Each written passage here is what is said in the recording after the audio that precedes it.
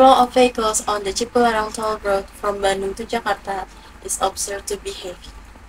The long backflow of vehicles occurred 2 days ago since the afternoon.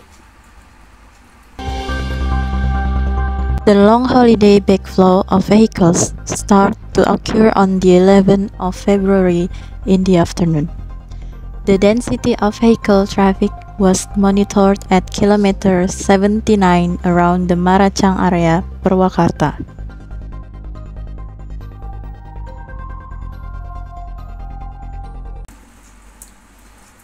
In other areas, flash floods due to overflowing rivers in Sumbawa district and Ntb hits residential houses. 4 houses were reported to have been swept away by current, while thousands of residents' houses were submerged in floodwaters as high as 2 meters. This is an amateur video from residents showing the fast current of the Brang-Biji River, Sumbawa Regency. Assalamualaikum warahmatullahi wabarakatuh. Aduh, kasihan. The strong flash flood Friday 9 February at 15:30 Central Indonesia time caused one of the 4 houses to be swept away. The flood caused 189 houses to be submerged, with a maximum water level of 2 meters. Likewise, floods hit the Jakarta area, precisely in front of the Pertamina Puribeta gas station Ciledug, Banten, which resulted in a number of areas being flooded, cutting off access from one areas to another. Flood heights in the range of 50 until 70 centimeters, inevitable paralyzed access, which connects the Ciledug and Kebayoran Lama areas, South Jakarta.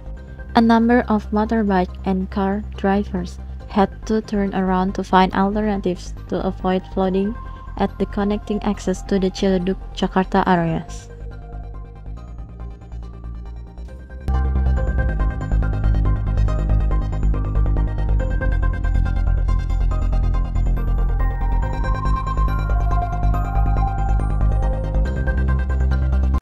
We turn to the struggle behind election. The Indonesian Navy is preparing defense equipment ready to be involved in the distribution of election logistics for the Eastern Indonesian region. Koarmada 3 has supported several elements of its warships in helping distribute election logistics to frontier and remote islands in the Papua and Maluku regions. Meanwhile, to unload all election logistics from the ship, small boats or speedboats belonging to the TNI post will be assisted, because not all docks are adequate for large ships to be berthed.